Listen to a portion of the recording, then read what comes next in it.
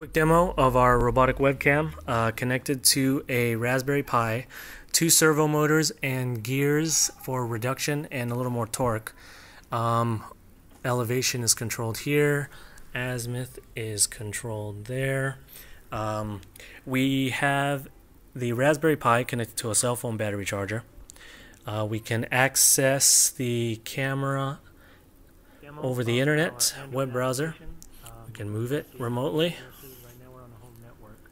and move it in azimuth, elevation.